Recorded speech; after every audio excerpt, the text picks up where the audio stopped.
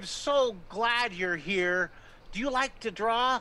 I know I do. I love to draw, and I'm so excited about today, our third episode of teaming up with NASA Artemis moon mission.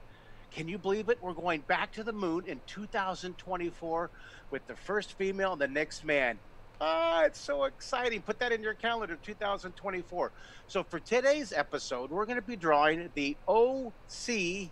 I have to look at my notes, make sure. OCSS. It's the Orion Crew Survival Systems, or as I call it, the super duper high-tech awesome spacesuit. We're going to be drawing that. Let's take a look at this video about the spacesuit, and we'll be right back to draw.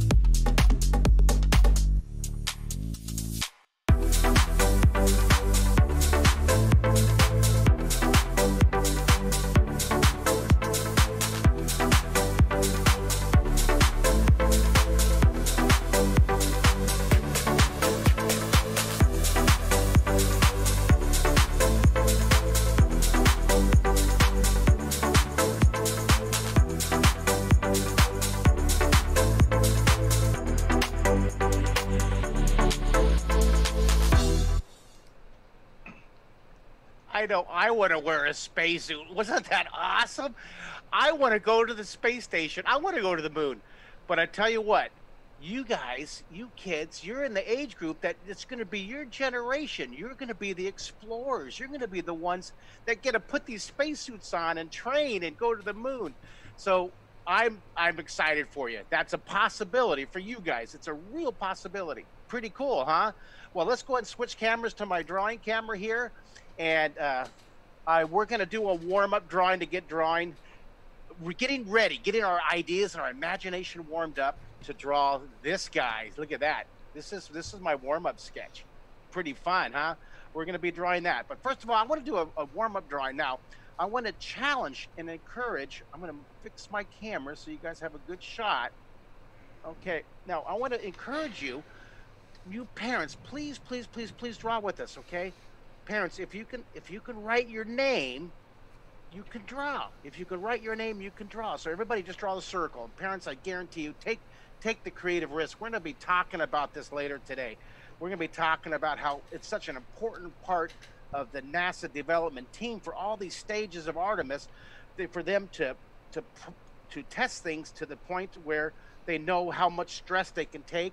It's really cool. So it's the same philosophy. I want you to give yourself the creative license to fail, creative license to flop with your drawing. So I'm just going to draw a kind of a funky cartoon spacesuit. And I have a special guest today who's going to draw an even cooler. Oh, I'll just whisper. It's going to be Ed Heck, but I'll introduce him in just a second. I'm so excited. He's on deck right now. I can't believe I'm on the air with him. All right, so here's a foreshortened circle. Remember, there's 12 words of drawing. If you learn these 12 words, you can draw anything in 3D. These are the Renaissance words, and these are what you use they've been around for 500 years. And if you learn these words, you can draw. Now, this is a free post, and I'll put this on the post with this episode so you guys can get that free list of the 12 words. I didn't invent them. I've been using them for my 40 years of teaching, and they've been around for 500 years. So this is a foreshortened circle. The idea of this is squish and distort.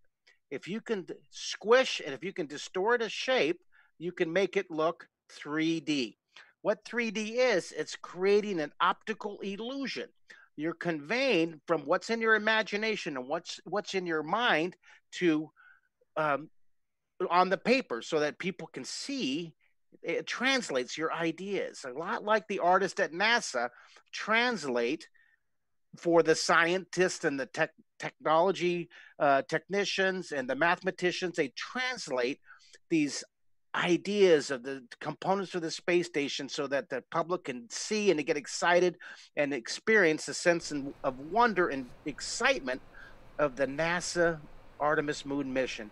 So the artists are really the scribes and translators. So what I'm doing here, I'm just drawing a really funny little spacesuit. Isn't this cool? So you look at, this is larger, see? This is size, that's one of these words, right? I was gonna write it, but I'd fill the whole page. I'm gonna make sure I post this. It's one of these words. 500 years old, these words. I didn't invent them, but I'm using them just like my teachers and their teachers and their teachers for many generations. All right, so now notice how I put the back foot higher. We're gonna do the same thing when we draw the Orion Crew Survival System spacesuit. See how the back foot's going to be higher up? It's going to be really cool. All right, now I want to take a moment right now during our warm-up. I want to introduce I'm going to move my notes. Look at this, is so funny. On live, I have my notes right here. I want to, oh no, I have the wrong notes. Oh, this is hilarious. Well, I know who it is. We're going to introduce a good friend of mine. He was my co-star in 1985 on The Secret City. He played several characters. He played Zebtron. He played Cindy the Dragon. He played Metaman. I'm so excited. All the way from Pennsylvania, live with us today, we have Joel Gori. Hi, Joel. Hello there. How are you, Mark? I'm so excited to have you. And I see that you have that image of that Zebtron back behind you. Right. This was my character, one of my characters on The Secret City, and it's in black and white. It was done by a guest by the name of Al Groh a long time ago. He was a guest in the show, and he did a cartoon of my character, which now hangs on my study wall. Do you remember, Joel, do you remember when you were Cindy the Dragon and you used to come over the top of the mural at the end of every show? Do you remember that? And you would just do your Cindy the Dragon gobbledygook, and I would look up and talk with you. Those were some of the most special moments during the show. Well, it was really funny because I would fill my mouth with paper, wet paper, so I had this kind of weird sound like. Then I would have to respond in. I'm an artist. I'm not an actor, but I think I pulled it off sometimes. Hey, Joel, I have some good news for you. Can you guys come back to the camera here? Come back to my drawing camera. I want to show you guys something. Patricia's going to switch back to this camera. We're good. Oh, you're there? Oh, there you are. Now, look at that. See, this is Joel, right? Isn't that, were we ever that young, Joel? But right down here, there's Metaman, there's Joel, Mr. Handsome Guy, and there's Cindy. But on this image that we did the Secret City mural, and I'm excited. I'm getting the mural back finally. Let's go ahead and really quick. I'm going to draw the arm, and I'm going to put that little hand. This is just a really fun kind of. Now, this back arm is going to be smaller. This is larger, and this one's smaller. It's further away. This is size again. Now, use your eraser. The reason we use a pencil is so that we can erase and we can mold and shape our drawings. Mold and shape. You want to draw lightly first, okay? Now, here's contour lines. There's contour lines.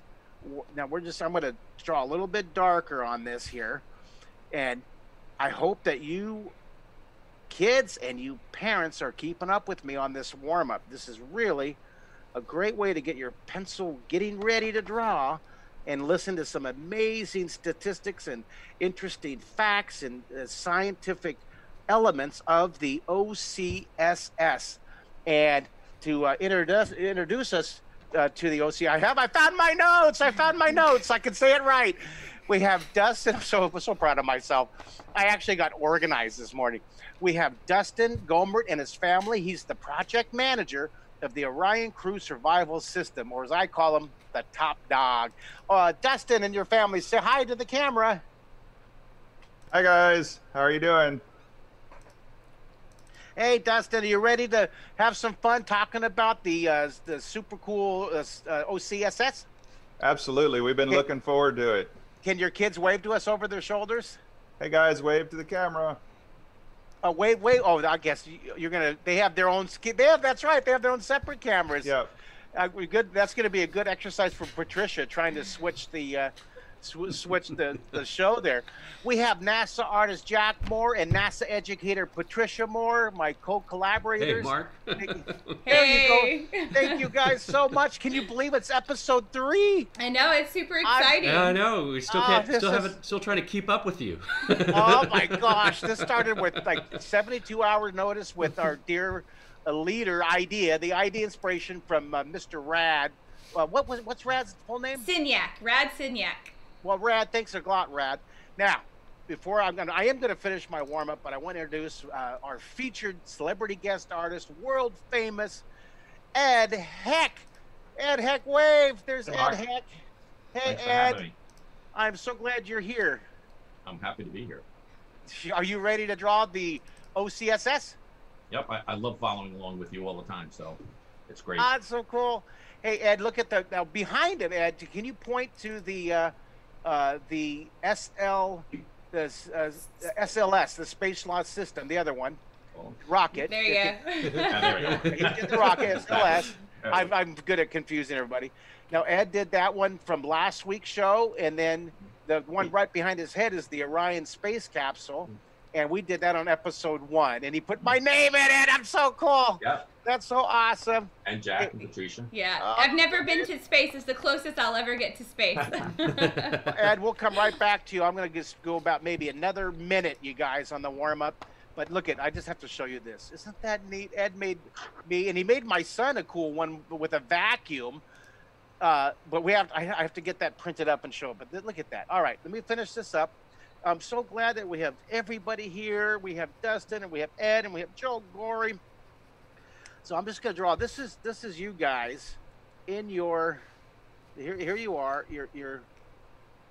This is your spacesuit, and your messy hair, and you're all excited, ready for the adventure. Notice how I put thickness on the right side, and this was just a quick scribble, you guys. Just a scribble to get your pencil warmed up. And there's our cool little spacesuit. And I'll just shade opposite the light. We're going to use a lot of shading on this one. And darken it. See how I darken it? I focus it. And I'll be doing that when we draw our main drawing. So we are ready to go now. All right. So are you ready to go on to the next part? Yeah, Patricia, take it away. All right, so I want to kind of remind everyone, if you've been watching or if you haven't been watching any of our programs, we're all celebrating it and talking about NASA's Artemis program, which is our new human exploration of the moon, so our new lunar exploration program. And so to kind of give you an idea of what the Artemis program is and all of the pieces and components, the rockets, the spacecrafts, the spacesuits that are needed to make this mission successful, we're going to show you a really quick 1-minute animated video that explains it, done by our NASA artist John Streeter at Johnson Space Center. So you want to go to Mars. How do we send humans to deep space? In order for humans to explore the moon, Mars, and beyond, we need safe, flexible, and powerful systems that will make it all possible. We start with the world's largest spaceport. At Kennedy Space Center, we have all the buildings and tools needed to assemble and launch space vehicles, and have the teams in place to recover the astronauts when they come home to Earth. Next up, we need a deep space rocket. This is NASA's Space Launch System. It will be the most powerful rocket NASA has ever built, and it has the muscle to lift people and all of the equipment needed for missions to new worlds. The Space Launch System will blast off with the crew in the Orion spacecraft. The most advanced spacecraft ever built for human exploration, Orion provides the life support, power, communications, and other systems to safely transport astronauts on a variety of exploration missions, like to the moon. In lunar orbit, we will learn to live and work in a deep space environment, something we have never done before. In future missions, NASA's Gateway will be a place for astronauts to live, work, and prepare for missions deeper into the solar system. There you have it. NASA's Deep Space Exploration Systems, charting our new future in space. To find out more about deep space exploration, visit this NASA website.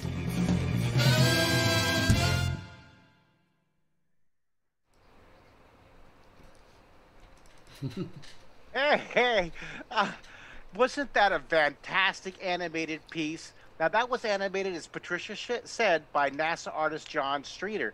And he was our guest on episode 1 when we were drawing the Orion space capsule. Amazing animation piece. And did you notice that Patricia Moore was one of the characters in the animation of the space capsule? Is that right, Patricia? Yeah, that's me.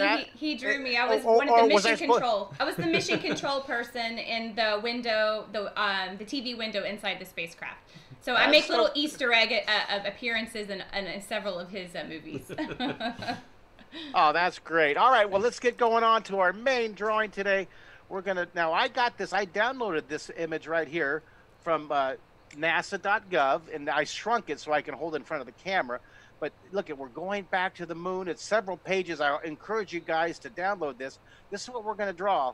We're going to draw that. Now, oh, look at it. Of course, it's not in order for me. Look at this. Now I have to take time on camera live to put it in order. Well, we're going to start with it, number 1 right here. There it is. Well, thank you, Jack. Yeah, so we're going to... That's what those... I was going to say, just so everyone can get access to this, what we'll do is we'll drop it in the links in YouTube. We'll also post it in the comments on Facebook, so everyone can download this. This is a great little guide to learn how to draw the OCS suit, or the OCSS.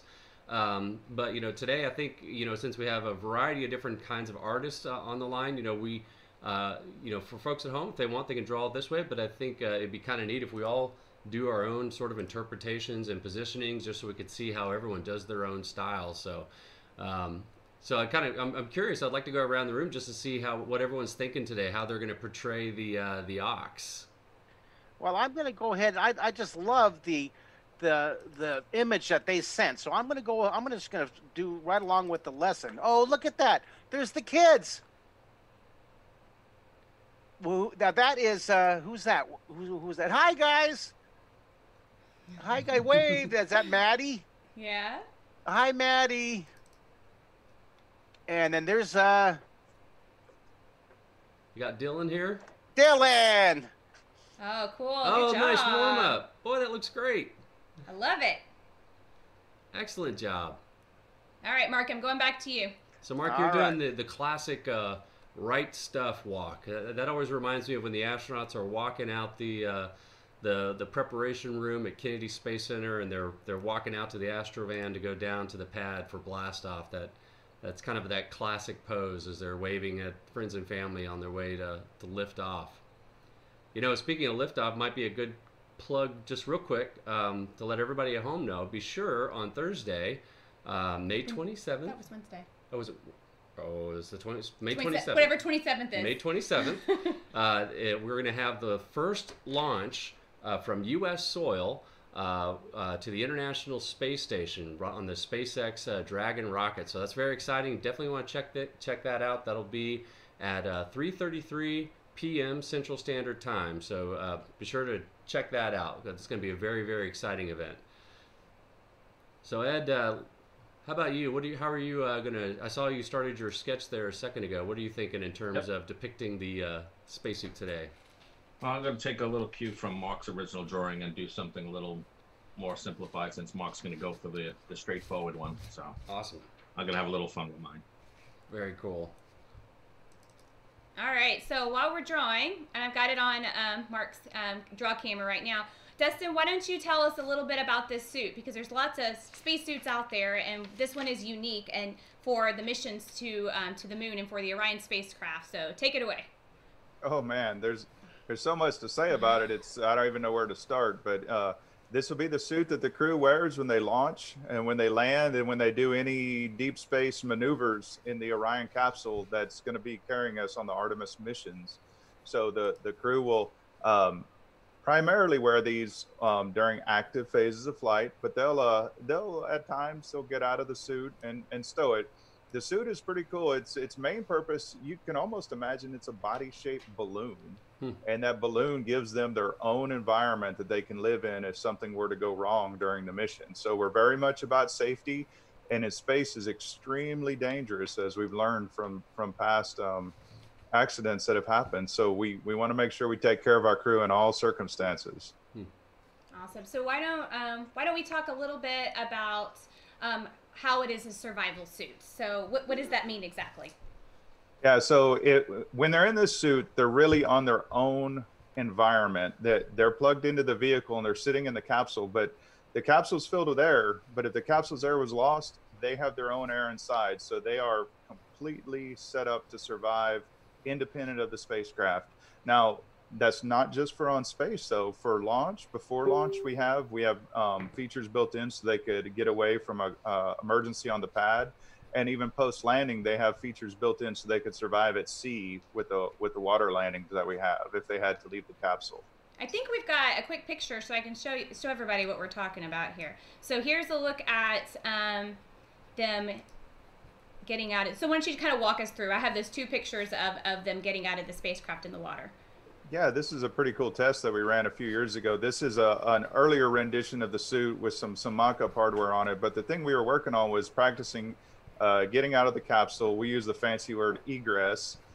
So we're leaving the capsule to go to our life raft to seek safe haven from whatever imaginary contingency might have been going on. So we jump out. We have life preserver units.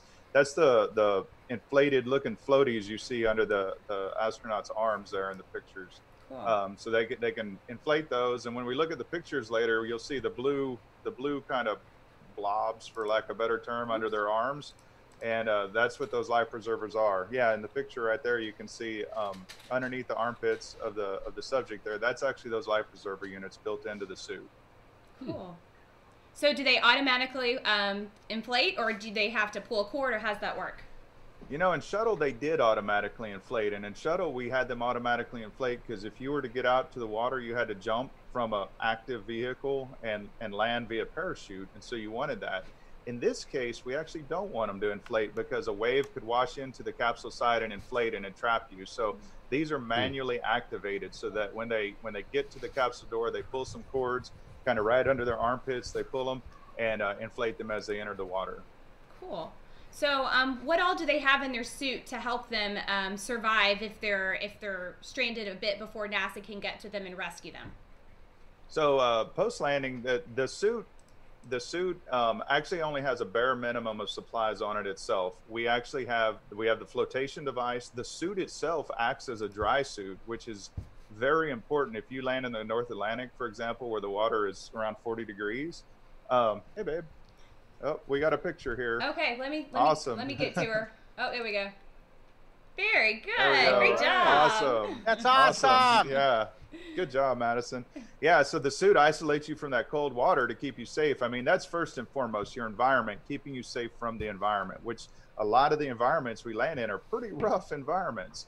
And so we got the flotation, we got the isolation from the water. We have signaling devices built in. As soon as they pop that life preserver unit to float, it gives us access. We're actually building the next generation of GPS systems. So we can locate the crew within just a couple of meters. Wow. Within seconds. We know anywhere they are on the globe just instantly, and we can send our rescue forces right to that spot, which is, I mean, honestly, we have GPS. It's today, and we all think of it as, hey, it's this precise positioning. It is, but it's actually quite limited. And when you get into the far regions of the globe, just how much the satellites can relay your location. So we've actually upgraded that. The guys on our team have worked so hard to make this a reality for crew survival. The crew also has oxygen bottles built onto their legs. If there was a hazard in the capsule, like bad gases or something leaking out of the capsule, they can open those bottles and get air to have while they get away from the capsule. They can also use it on orbit if there is a failure of the breathing system on orbit. Since it's oxygen, they can keep breathing it there as well. If you look at the suit, you see the V on the chest that comes down to a little black knob looking thing. Well, that underneath that V, it's not just cosmetic. Underneath that V is a harness sewn into the cover of the suit. And so that harness actually goes down to the legs, wraps around the legs. You can see at the top of the thighs some blue straps going across the thighs there. And so it's almost like a fall arresting harness built into the suit. And so you can actually, what you don't see is just to the left and right of the NASA meatball, the logo, are handles. And people can use that to rescue the crew, to grab them and lift them. Or if maybe a ship of opportunity came by, they could latch onto the crane and be hoisted out of the water. Cool. So how does the suit built? Is it a one size fits all, or do you make different sizes for different size astronauts? Oh man, I wish it was one size fits all. That make our job a lot Too bad easier. humans aren't all the same shape, right? Yeah, I mean, this whole humans in space thing would be so easy if it wasn't for the human part. Yeah, so humans, you never look at a person again the same way after you design a spacesuit. You no longer care that a person is 6 foot tall. You start caring about the length of their arm, or the length of their shin, or the length of their back as they sit down, or their thighs. And you look at them in segments, and because we're so different, all of us, these suits are all custom built for our crew. Because part of what we do in this suit is going to be long duration survival, up to 6 days. The suit has to fit just perfectly, and so we custom build them for each crew member. Yeah, that's kind of interesting because as we started our drawings, everybody was blocking out the forms. Like you got to start with a torso, and then ovals for the legs, and you're creating the volume that eventually will be outlined as your subject. And it sounds like there's a little bit of that when you're designing the spacesuit. You know, you're taking all these measurements off of the person that's going to be wearing it, because you have to understand how they're going to fit in that suit, and they don't get bunched up in certain locations. So, but I have a question. Now, I understand you have an art background and are a pretty accomplished artist, Dustin. Sorry. So, when we're designing the suits, is there any aesthetic influence as you're kind of designing it? Do you cut something to meet an appeasing form factor, or is it all really kind of strictly driven by requirements and how the suit has to function, or is it a combination? Well, honestly, when we start, we do look at function first. Safety is the utmost, but it's got to look cool. I mean, we're going to space. So, I mean, Speaking of cool, can I show them your drawing, Dustin? Can I show them? Yeah, that'd be fine. Okay. That'd be fine. So tell us a little bit about you. You're a pretty great artist. So why don't you tell us a little bit about your background and what inspired you? I grew up kind of a nerd reading comic books, so you can kind of see the artistic influence there. So So that picture is Artemis is a hunter, and Artemis is the goddess of the moon, and so it's kind of the sun rising over the moon, given the shape of a bow, which is what she hunted with, and then the imagery of like the Orion capsule. As the arrow flying off. So it's just kind of a inspirational, non-realistic, but I thought it was fun to draw. Yeah. I get really bored in some of our very, very long meetings, and so I always carry a pad of paper with me. People are like, you must be taking a lot of notes. I'm like, no, check out this picture.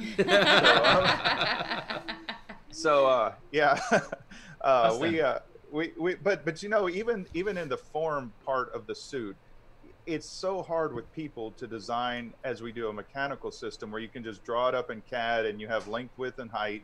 People are so different. And then even when you do get a dimension, you have to account for people are squishy things. They're not this hard, rigid thing you can put a bolt or a screw into.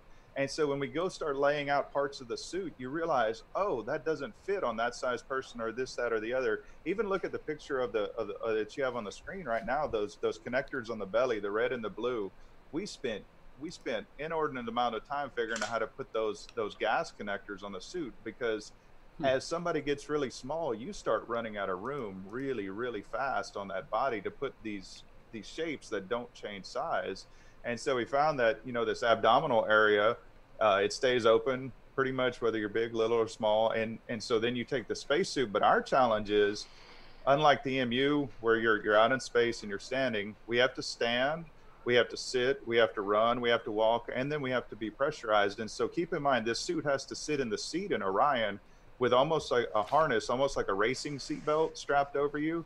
So we had to really start positioning everything very discreetly to make it all fit in a nice, tidy package. One of the weird things you'll see on the legs is you'll see things pointed in weird directions, like the comm cable you see on the person's left leg standing there, the communication connector. That's what that black cord is. It looks like it points down at the ground, and you'd say, why would you do that?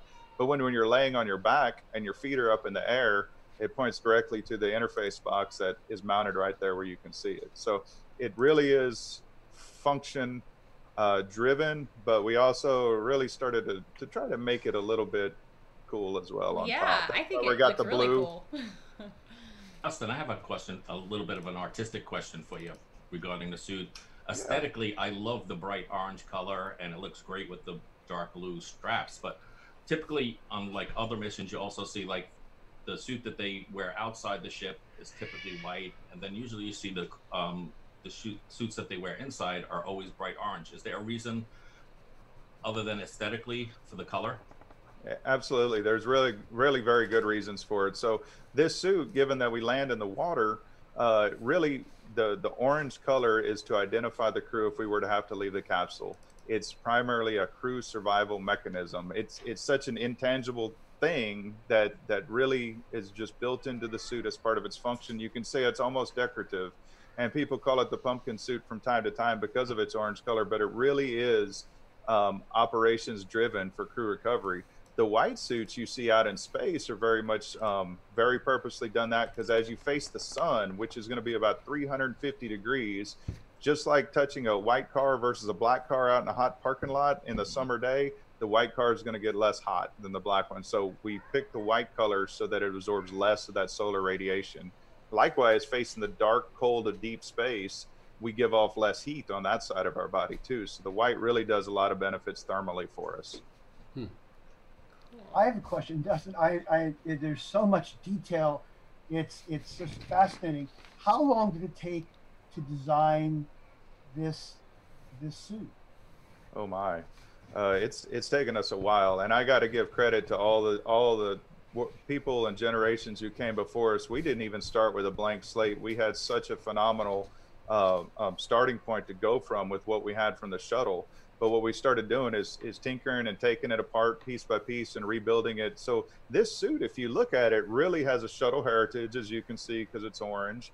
Those connectors on the belly are straight off Apollo suits from the late 60s and 70s when they flew.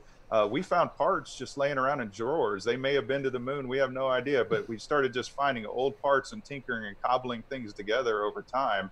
And then we would mature them and build new parts. But it really took us a good 10 years to come up with what we call a final design. And as you guys know, like with your art projects, you're never quite satisfied that it's finished. And we have that trouble too, where we have to draw the line in the sand and just say, pencils down, we're done. But we're about at that point right now where we're ready to start building them and qualifying them.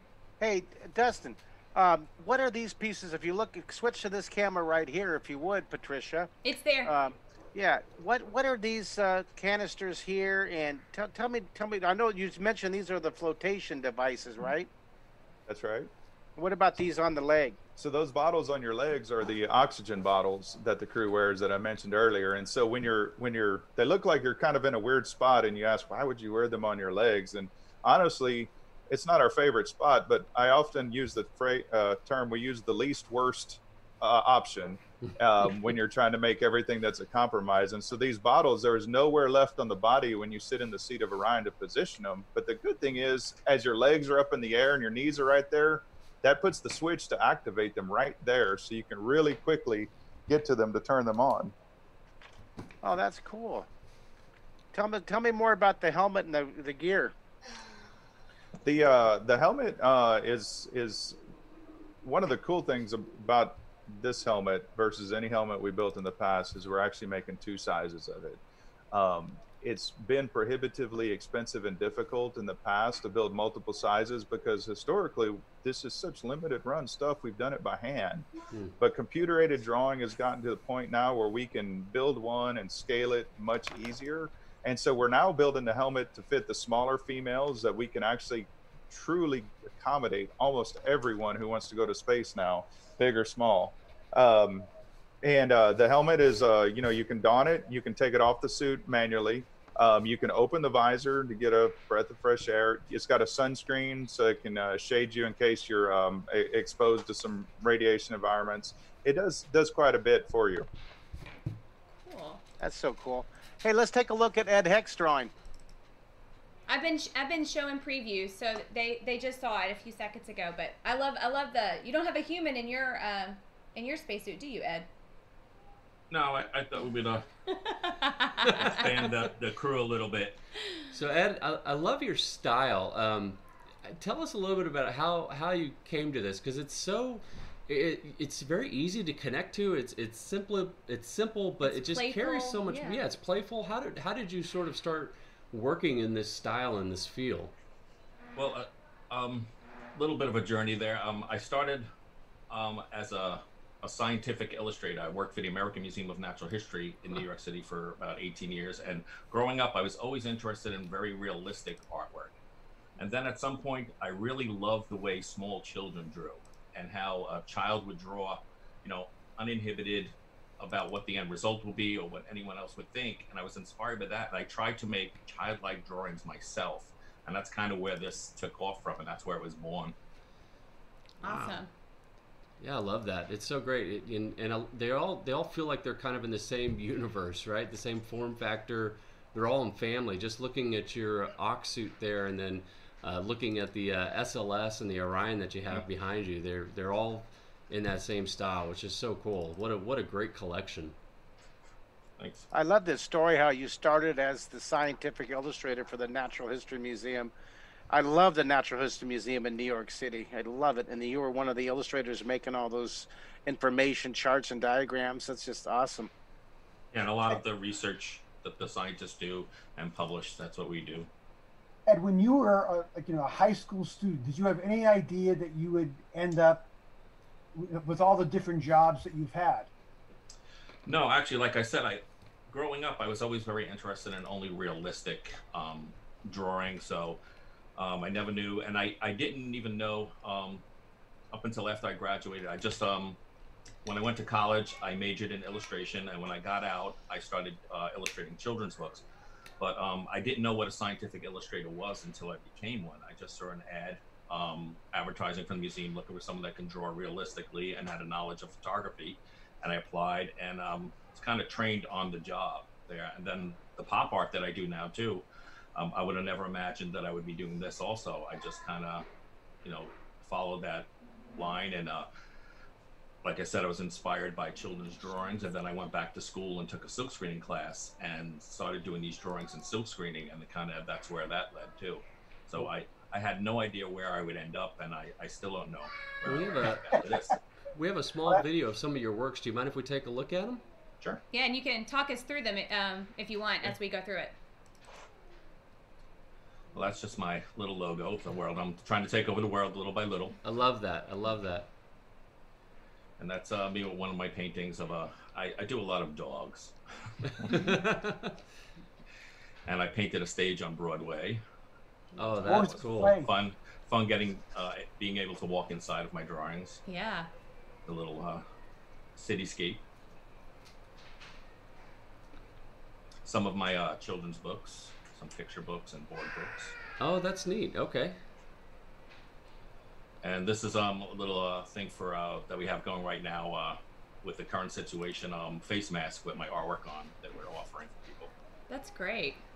Very cool. Well, there's kind of I don't want to bury the lead on that project because there's kind of a neat connection there that for every one that's purchased, am I getting it right that one is donated to some of our first responders? We're donating to over 30 hospitals in New York, New Jersey, and Boston right now. And then going forward, every mask purchased by the public will also provide another mask for a frontline worker or a healthcare worker. That's amazing. Love that, Ed. I love that. That's wonderful. Yeah, and I thought, we have to wear masks, so we might as well make it fun. That's right. Right. Did you have some masks? Can you show us some masks that you have? Do you have some And I'm still waiting for my care package of masks for Mario and I, buddy. Here's a there you go. We have some New York City ones. Love it. And actually, Mark, here, I'm going to send you one of these. We got a pencil power one here. All right. Oh, wow. And we have them in adult and kid size. That's great. So we were talking earlier about the suit, and you mentioned testing, Dustin.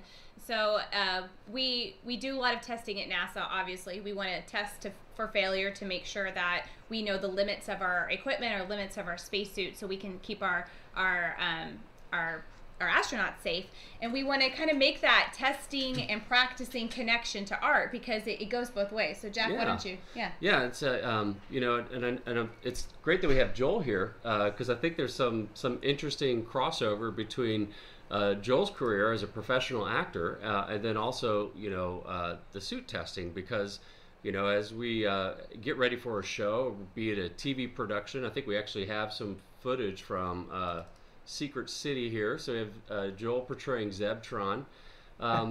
But you know, there's a lot of practice. Look at that. Were we ever that young, Joel? But there's a lot of practice that goes in beforehand, right? There's a lot of rehearsals. There's a lot of just doing it over and over and over until you get it right, which is very similar to, like, for a spacewalk, for instance. The astronauts will practice underwater in the neutral buoyancy laboratory, a large swimming pool here in Houston, Texas, and they strap on their spacesuits and they essentially do an EVA, and they practice those maneuvers over and over again, so it's almost like muscle memory.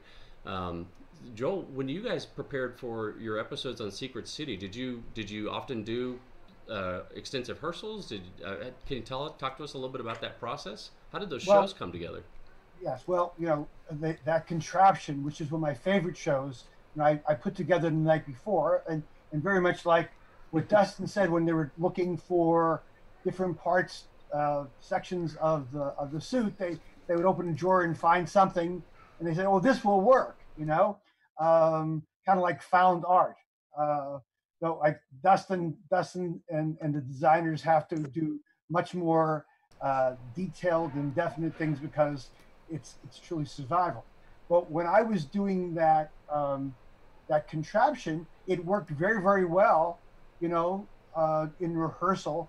But during the live shooting, I dropped the ball into this little cylinder, and it was supposed to go around and finally come out. And doing the TV show, it didn't come out. Oh, it was so funny. It was such a great on-air blooper that we had to keep in. And then I could hear all of the director and the producer and the technicians, you know, in the booth behind a glass wall, just howling over it didn't work. But you're right. Very much like what astronauts do, the actors have to repeat in rehearsal the staging or the blocking, as we call it. So it's just secondhand knowledge, and think of all the different possibilities in case something should go wrong in performance, or be ready to figure out how to solve the problem. You know, if I was in space and something went wrong, you have to improvise, right? Oh, you improvise, yeah, but very, very intelligent improvisation. Yeah. Right? So Dustin, can you give us an example of kind of the rehearsals that the astronauts do in their suits, and kind of what you do to train and prepare them? Oh, you're muted. There we go. Yeah, every crew that goes into space is going to spend at least a year training for that mission. And we're going to do, over the course of that year, several dozen simulations where we get them suited every time. We strap them in. We get them very familiar with the hardware and each individual process they're going to do. Like you mentioned, for spacewalks, we call them EVAs, extravehicular activity, because we're all about the acronym. They'll spend 8 to 10 hours in the pool for every hour they spend in space, and so the training is just non-stop that these ladies and gentlemen go through over the course of that year. But when they get there, it's almost second nature to them. Now, is there any improvisation on the NASA side sometimes during meetings or during missions? You know, I'm willing. You know, they say what they say about best laid plans, and nothing survives. No plan survives first contact. So yeah, there's going to be a lot of improvisation that goes on. As long as we know the basics of what has to be done. You know, they're in their home when they're up there. That's their home, and so we're going to tell them, here's your job, but they have to live around that scenario that they're in, and that's why they have a commander that works and trains with his or her crew to become a functioning unit as a team. Very cool. That's so when I look at that suit, you know, and coming from a theater background, I was thinking if I had to do this in a play, put that suit on, I would probably have a dresser. Yeah. So two questions, like, how difficult is it to put that spacesuit on? Well, if you haven't done it before, it can be pretty daunting. We've done it so much now that I can get into it in probably 5 minutes or so. It really is just imagine a onesie that you'd put your small kid into. It's a really expensive onesie. It unzips from crotch to shoulder. You just pull it on with your legs like a pair of pants and slide your shoulders in and pop your head through and stand up. And really, once you get that part on, you're pretty well dressed. There's a lot of undergarments that go on below it, and then of course your helmet, gloves, but boots. But it's not too difficult. If we were to go into the full deep space survival mode, there's a lot of waste management features that have to be done first that make it take a little bit longer. Yeah.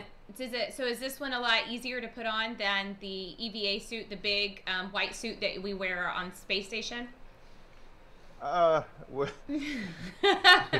Depends if they're listening or not. They're different functions. Okay. So you got to keep in mind every suit's built for its own unique purpose. This one is designed to be rapidly donned. So if something was to happen in the vehicle while we're on orbit, this suit becomes your own personal spacecraft until you get home. So if something's going afoul, you have to be able to get in it really fast. And so we prescribe 15 minutes allocation for each crew member to get fully suited. The EVA, they're going to take a lot longer. They're going out in deep space, which is one of the most hazardous environments you could possibly imagine. They're doing that on purpose. So they're going to take longer to get suited up and do a lot of double checks as they get in that suit. What is what's the longest period of time we would plan that a crew member would be in the suit? Oh, you don't want to know. Yeah. So if something was to go wrong on the far side of the moon or in a transit back from Mars, say in the future, we've designed the suit so you could actually survive in it up to 6 days. Wow. You can imagine the context of imagine that your home is an inch bigger than your body, and you're living in that for 6 days, and so it's pretty tough. We have to find ways to feed them, get them liquids and food, and we have to find ways to deal with the waste that they produce from that food. So it's a pretty tough challenge to confine you like that. Yeah, but it makes, I mean, it's a great thing. The astronauts know that they're safe and they've got everything they need in that suit, and they don't have to worry. I would imagine they're pretty involved in the process too, huh? Do you guys work closely with the astronauts as you're developing different features? We do. We spend a lot of time working with the crew. We've got a very open door policy between us and the crew office, and we bring them in, we try them on the suit, we get their feedback, especially the flown crew members who've been through it, who've done spacewalks. And what's great is we pulled in ones from who've been in the shuttle suit, the Sokol that they wear in the Russian Soyuz. We've had them in the Orion, which is the Russian EVA suit, and we've had them in our EVA suit, the EMU. And so we get this vast array of experience, and we start learning what can we do better in this area or that area, and we take the crew's feedback and work it in. Awesome. So, are your kids? Do they want to show? Are they still around? Do they want to show their drawings? We give them a chance to show their work. I think so. Go get Madison so she can show her drawing, Dylan. Yeah, give us just a couple minutes. Okay. We have short attention spans. That's around all right. Here, so we're working on it. That's all right. We'll go around. The joy of live. That's yeah, the joy I should of have live given you more sure. warning. Let me go around. I've got it on Mark's right now, and Hey. And then I'm I going have to a pass question, it on. Oh another yeah, question for Dustin. Yeah. You were just saying that it can house the support them for 6 days. Does each suit have their own power source? Because I was assumed that you wouldn't have access to an external power source if that's the problem. Yeah, the weird thing is the suit doesn't even need power. So it's really actually there is no electrical power going to the suit. There is gas flow going to the suit that keeps it pressurized, and so there's a gas inlet and a gas exhaust, and that's really the core survival of the suit. It all plugs into a big giant fan that's inside of the Orion capsule, and it blows through each one of the suits. So the suit really is just part of the suit loop. We joke that it's an aneurysm in the suit plumbing.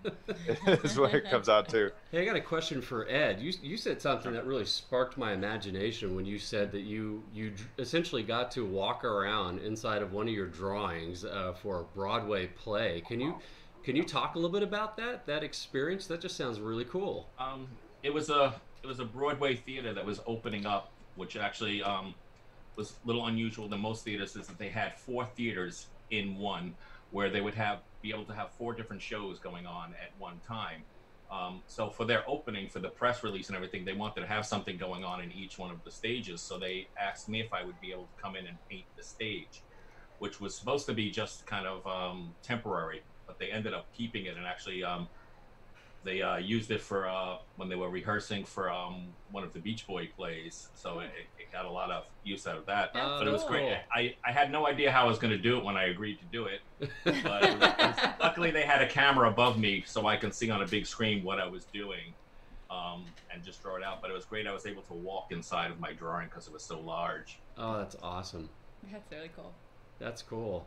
You know, you know, there's kind of an interesting theater connection there too. You know, one of the things that I always love to talk about is the role that art plays at NASA. And you know, my background is in art, and it's been very helpful in my job. And we do a lot of designs for exhibits and experiences, and even PAO productions. In fact, we have a video here to show a little bit of the process. When our astronauts graduated this year, they finished their training, a 2-year intensive training period, and we wanted to do a graduation ceremony. So we went to the whiteboard, we started throwing down some ideas, and we hit on this notion of putting the moon on the stage. So after we did our drawings, we moved into a 3D model to kind of block things out. And then we even did a rehearsal. In fact, here's Patricia standing in for an astronaut. She's standing in for an astronaut here. So Tricia has technically been in an astronaut graduation, which I think qualifies her for space flight. Oh yeah, yeah. So we're going to send her over to you, Dustin, to get suited up. But here's the final piece. It was an awesome production, and then Moon was such a great focal point and a good reference, because this is the generation of astronauts that'll likely be wearing the OCSS and flying on Orion, and it'll be the first woman and the next man to walk on the surface of the moon in 2024, which is so exciting as we're getting all of our hardware ramped up or ready to fly. Yeah, it's super exciting, and one of the things that we've mentioned on each of our shows, this is our 3rd one, is that NASA uses art, and there's this great connection between starting with an idea and drawing out your sketch. I'm sure Dustin and his teams did that. They draw out a sketch of what they think the suit should look like, the parts that they need, and then it gets more technical. They put it in, you know, to a computer, and then they start adding other additional components to it. But it all starts with the sketch. And so having that STEAM, you want to talk about STEAM, Mark? This is your favorite bit. Okay. I had to mute because I gotta show it's squirrel. Okay, come here. I gotta show you this. I gotta show you this, man. Come here. I gotta put Mario on. There's this Mario. is my son. There's my son. The graduate. Come up closer. There he is, and he's got his tassel back there. Turn your head a little bit sideways. There's his tassel. Awesome. Mario, congratulations, man. That's awesome. I present to you my son, Mario Kistler. He's a graduation class of 2020. Thanks, Mario. Give me a fist bump. That's so cool. And I'm going to give everybody who's graduating. Congratulations. Here, I'm going to give everybody, you guys, fist bump to all you graduates out there. Fist Boom. bump to the graduates. Now, get online and apply to be a NASA artist today. They have applications. Now, you have to repeat your question because No, I was so distracted. I was leading into one of your most passionate moments in the show is talking about the importance of STEAM and the arts, in addition to the science and technology, and how art is. Of course. Well, let me just pull up my last drawing from last week, shall we? Yeah, I got it up for Because you. I really had a good time on that last episode. I'm loving this, and Dustin. Your information is incredible, and your kids are doing such a wonderful job with their drawings. I've been trying not to step on everybody with my audio, but man, oh man, good job, kids. Do we want to cut? They haven't got a chance to show them yet. Why don't we do that real quick? Well, here's They're ready. You guys ready to go show? Put on your headset so you can talk. Okay, so I'll tell you about the STEAM. Right now, across the country, across the world, the curriculum goals of schools is STEAM, STEM, science, technology, engineering, and math, which are really good, important, noble pursuits for humankind. But I think that the most important, of course I'm an artist, but the most important is the A we have to stick in the middle is art. You have to be able to take the science, technology, engineering, and math and have to apply it to the real world, to what you're working on today to solve problems. And art helps transform minds into creative problem solving. So that's the goal. So full steam ahead, you guys at Artemis. Yeah, all right. And if I could chime in on that, not only is art helpful, and really at the end of the day, my job would boil down to more of a project manager and probably 10% designing. So I use art in my job, but I also find that art is it's an enrichment, so even if you are an astrophysicist, being able to kind of put your head down and lose yourself in your own creation, it's a very, it's a wonderful way to relax and Almost, unwind. guys. Almost. So it's a great, it's just a great thing to have for personal enrichment. So let's see those pictures. All right, Madison, you want to hold it up? I've got you up. Everybody's looking at you. So Oh, hold up your Madison! Right, Hold Show it me up your for us. picture, babe. Can you hold it up? Good Oh, job. wow, look at that. Ah. The stars and floating in space. That's so I cool. love it.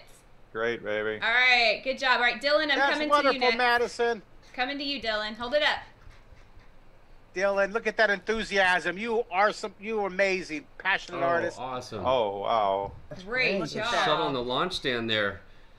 That's cool. Is that the mobile launch platform? Are we going to draw that one next week? That's what's on deck next week. Hey, Dylan, do you have one of those? Show me one of the drawings that you did yesterday. You had a whole bunch of them that were. Why don't you pull that off the wall, bud? Pull the moon one off. Oh yeah. You gotta show. He's like a dad. Of course, I throw a wrench in the whole thing. That's all right. Yeah, let me see this. This is so cool. Look at that. Oh, great. Was that worth it or what? That's All an right. awesome job. Well, thank you guys for showing that. Sorry about that, Dustin. I love those. Look at all the drawings on the wall back behind there, guys. You guys, you kids, Madison and Dylan, you're doing great. All right. Well, we've got a few more minutes before the show ends. So let's. Oh, there. I was getting ready to ask. There's Dustin. All right. Hold it up a little bit slower so we can. Yeah, a little Okay. bit longer. There you go. Yeah, our suit manufacturer is going to be like, damn it, he's drawing again. We're going to have to change the suit. That's so great. Awesome. All right, and I'm gonna come to you, Ed. Okay, you're next. Okay. All right. Oh, I love it. I love it, Ed. Yeah, I'm already making some modifications there, Justin. You're gonna Awesome, have to add awesome. the That's antenna what to we the need. top of yours. Y'all talked about art and science blending together. And the thing that you start to learn really fast the longer you spend doing it is engineering and science aren't as black and white as you would think they are. There's a lot of middle ground that's very gray. And the art helps with that. And so, I mean, I would throw out to all the kids out there who really want to study the math and the science. And I think that's great as an engineer myself, but also the softer side of the skill has to be taken into account, because if you don't, you'll run into roadblocks you can't get past. So I think this is great to pass along to kids. So creative thinking helps kids and helps students and helps everyone navigate those roadblocks in life. Yeah. Love that. Yep. That's a great point. And I'm gonna head to Jack. Jack's making his. Oh, let me colorful- see my Jack. There we go. Well, the little astronaut Jack, here. that's so cool. Mission complete. High-fiving. Welcome home. Jack, Had to this add a is little so bit of color cool. there. All right. You know so, what? oh, I wish we had that picture of. There's Mario. Mario brought up the kitty cat. He's part. That's Gordon. aw. Thank you, Mario. Hey, thanks, Mario. Hey, Jack, do you have a picture of when you first started drawing with? He was drawing with Joel and me on the Secret City when you were like 8 years old. Do you have that picture, by? Oh, should- I don't have it handy here, but yeah. Oh, we'll that show was- it next week. That was that was my young brain was. Hi, kids. Look, there's their doggy. Oh, who's that? That's Cooper. He's our Cocker Spaniel. Hey, Awesome. Cooper. Awesome. He likes to swim Oh, yeah. Our and go to dogs. space. Our dogs don't like to swim. Yeah. They stay away from the water. Awesome. Yeah, but when I grew up watching Secret City, it was so neat to create these worlds and just really learn the fundamentals. And I feel like I still carry that over today as I'm trying to communicate my ideas to my teammates. Sometimes it's hard to describe. So if I could just jump up on the whiteboard and start scribbling things down, it becomes a really effective way of communicating. So I always look fondly on those days, and I do have a photo to prove that Mark invented the selfie. We'll take a look at that next week. I love that. All right, hey, so what are we drawing next week, Jack? All right, we are drawing the mobile launch platform, which is what will launch the Space Launch System and the Orion spacecraft to the moon. And so all of our human launches with our astronauts are always launched at Kennedy Space Center. And we've, like Jack said, we've got our astronauts launching on the 27th of May on SpaceX. So that's super exciting. So so next week we'll draw the mobile launch platform. And why don't you tell us about next week's guest, Mark, before we sign next off? week's guest, we have a really cool artist, former Simpsons animator. I don't know if you ever watched The Simpsons, which I love it. He did a lot of the scenes when, what's the little daughter's name? What was her name? Do you guys remember? Maggie or Maggie, Lisa? Maggie? No, that was the daughter's name. The Susie or Sal. Anyhow, the little girl was playing the saxophone. He did a lot of those scenes. Lisa. Yeah, Lisa. Yeah, he was Lisa. I'll have to get that right for the introduction for next week. And he, former Disney animator for Disney Interactive. He did I think he worked on the Tarzan. He'll have to confirm this, but he worked on a lot of the Disney Interactive. He's a professor now at the University of Wisconsin Milwaukee and MATC. So he's an awesome, not only animator but a puppeteer and a claymation guy. He's done a lot of our summer art camps over the years. So he's going to come on with us. I'm very excited. Cool. All right. Well, we're here at the top of the hour, so I'm going to go to Brady Bunch view. So I have one more thing I want to mention. Right. So I do want to put out a couple of thank yous. Mark, thank you for doing this. Thank you for sharing our activities with your audience, and this is so cool to collaborate and get to do this with you guys. And Joel, appreciate you coming in and sharing in a conversation, giving us your unique insight from the days of Secret City and your current experience as an actor. Ed, what a joy, man. This has been so much fun to see all these activities interpreted through your lens, and what a colorful lens it is. So thank you for doing this. Dustin, man, you're the man with the answers. That was a lot of fun. We appreciate you being on board and giving us some cool insight, no matter how gross it was, into the suit. But this is a really a technical marvel. I had a blast. Thanks for having me. Thank you so much, problem. Dustin. And Ed and Joel, just awesome. And I want to add one more thank you, not on screen today, but to Matt Kelly, who provided us some studio space today. He is an artist in his own right. I actually have a couple of his images here. There's a photograph of downtown Houston. You can find his work at Future Photography. So thank you, Matt, for letting us come and crash your studio this morning. Oh, and so parting words, be sure, if you are drawing along with us, to post your art. We want to see it. Post it on Draw Artemis. Hashtag Draw Artemis. So the best way to do it is either on Instagram. That's where most of the art is. And if you don't have an Instagram, you can post on Twitter or Facebook. But NASA, you may be one of the special chosen that gets to have your art retweeted or reposted by NASA. So. And also, if I can interject real quick, that when you guys post your drawing, post it to my website and to or post it to my Facebook and my Instagram page, and we'll take them and we'll also get them sent out to all. We treat them and social media platform, get them out to all of our creative tribe. I love putting them together. Now, thank you, Jack, and thank you, Patricia, for doing all this the work to put this together. Are you ready for me to give my wise 30-second closing? Yeah, we're ready. Oh, bring it. Okay. I want to challenge you parents and you kids to draw 30 minutes a day for this summer, okay? It's amazing the profound impact it's going to have on your day, your attitude, your emotional well-being, and your mental well-being, your thinking. Plus, it's really fun. It's going to bring a lot more joy to your summer, especially during this time when we're all kind of stressed and a lot of anxiety. Draw it no matter what. Drawing has always helped me feel calmer and happier. All right. Now, to help you draw, if you can switch to my camera here, my drawing camera for my clothes. Yep. Give me just a second to get back organized. Right. Oh yeah, you're doing a good job switching, Patricia. It's a brand. You guys are wearing so many hats there. I sure appreciate it. So do you let me know when my my drawing camera's on. Yeah. And she's clicking. Yeah, I'm trying. It's freezing up on me. Oh, that's all right. I'll just hold it up here. There's 3 ways I want to encourage you guys to draw with me. One, of course, my book, You Can Draw in 30 Days. Oh, there it is. There it is. I got it. Yeah, I got it. It's a wonderful book. Of course, I'm going to say it's a wonderful book because I wrote it. But over 1 million people around the planet have the book, and it's a wonderful way to learn how to draw. It's my favorite book so far out of my 20. Also, I want to invite you families, if you enjoy drawing with me today, if you've come to some of my Hour Pencil Power weekly at noon webcast, that was my COVID response with creativity for the quarantine. That's a mouthful, isn't it? The Hour Pencil Power. Well, those end in a week, and on June 1st, I'm starting 10 weeks of summer art camps for you families. It's going to be so awesome, and I hope I can talk Jack Moore into being a featured guest artist 1 week, and Ed Heck a featured guest artist 1 week, and I know for sure I have Joel Gori Zebtron teaching drama during our virtual fine arts camp. So there it is right there. Now, I have time zones for Dubai, for India, for Western Europe, for Eastern Europe, for all over America.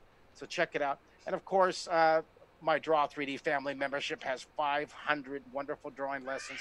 After this closing animation, you're going to see a very generous discount code for all of you participants of our Saturday Hour Pencil Power special. Well, if you want to, I'll wave goodbye. Thank you guys so much for joining us. And have a great week. Keep drawing. I hope I see you next Saturday at noon for another episode, episode 4 of NASA Artemis Moon Mission and Beyond. Bye, everybody. Bye-bye. Bye, guys. Bye. 50 years ago, we went to the moon. We called it Apollo. What many people don't know is that Apollo had a twin. She was a woman named Artemis, goddess of the moon. We are returning to the moon as a new generation of explorers. This time to stay. And to prepare to achieve humanity's next giant leap of sending the first human missions to Mars. We believe our course will redefine what is possible. That we would discover life-saving, earth-changing science. And that the challenges ahead will inspire generations. This is our manifest. For all who wondered if we could return. For all who dreamed of pressing beyond. This is your calling.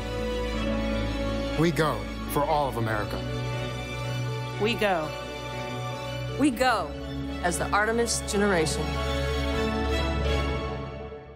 We go.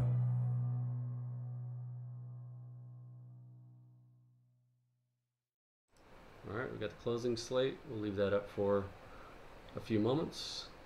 Or do I wait? Just wait till it comes up on the feed. And just give it a 5 count before we close it out. Okay.